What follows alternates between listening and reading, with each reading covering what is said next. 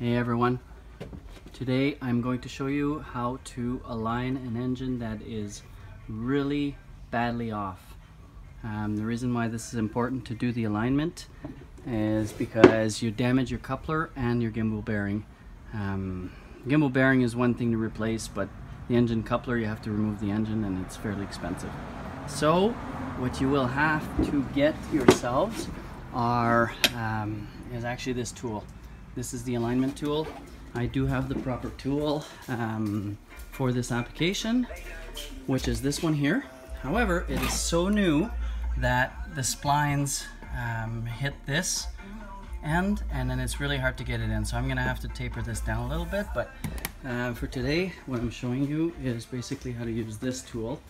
And I'm gonna be using this one because it's actually a little more worn out and making it easier to do the alignment. So number one, what you want to do is put the alignment tool in, and then when you push it in all the way, you're not supposed to feel any restriction, if any, barely anything. So if you don't do this, you will destroy the coupler and elbow. So don't do it. Don't put it in without this tool. So this one here is really bad. I can't even push it in whatsoever. It's nothing wrong that was done. It's just that removing the engine, putting it back in, 1/8 of an inch makes a big difference on this end. So now what I want to show you is how to try to get this as close as possible, especially if you're doing this alone. So I can't get the tool in, and if I go back and forth inside the boat, out of the boat, it's going to take forever to do. So you want to know whereabouts you should be going. So two ways to do it. I usually put some grease right at the end here. You put a little bit of grease, and then when you slide it in, you'll see approximately where it's touching, and then you basically go from that to try to bring the engine up or down.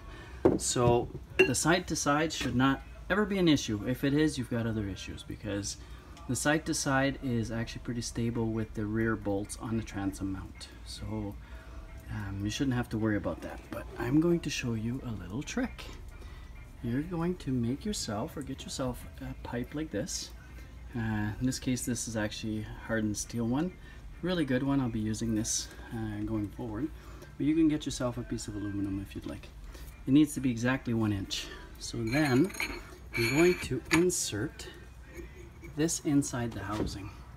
And I don't know if you could see this or not, but we are off a slight bit. Basically, it's going down a little bit. So this gives me a good idea that I have to basically drop the engine down. So if you can do this with your 1 inch pipe, don't forget, you've got a bit of play here. So don't go from that and think that that's your alignment tool.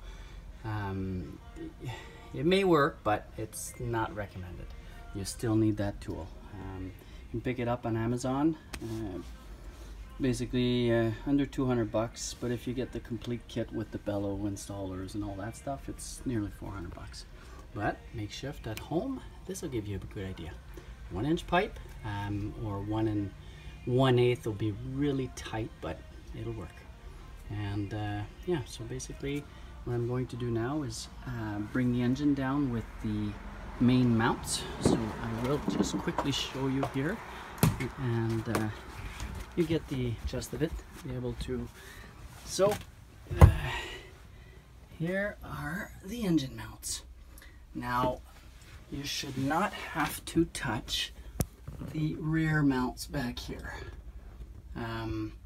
Like I said, if the side to side is giving you a hard time, that's probably because, see, on these Cobra drives, they're kind of nice. They've got washers to sit in properly. So if you've got a side to side motion, these might not be sitting in properly. So make sure that that's right. And then you're going to readjust. So in this one here, I'm going to put, remove the top lock nut and remove the, or lower, loosen the lower one, and we are going to lower the motor. So I would recommend doing it maybe 1 turn at a time, and you're going to do the same thing with this side. So if you see here, I've loosened up the bolts because I wanted to move it left to right just to make sure that it was sitting properly. So before you start anything, make sure that those are nice and tight. All four front lower mount bolts. See, I've taken them off completely here. Reason for that is because I wanted to clean around them. I never noticed all that dirt before I put the engine in, but here I am now. So I'm gonna put those in, readjust it, then you're gonna check it out with your 1-inch pipe as close as possible, and then you'll do the final work with this guy. So hopefully this was helpful for you guys, and really like you to be successful with this.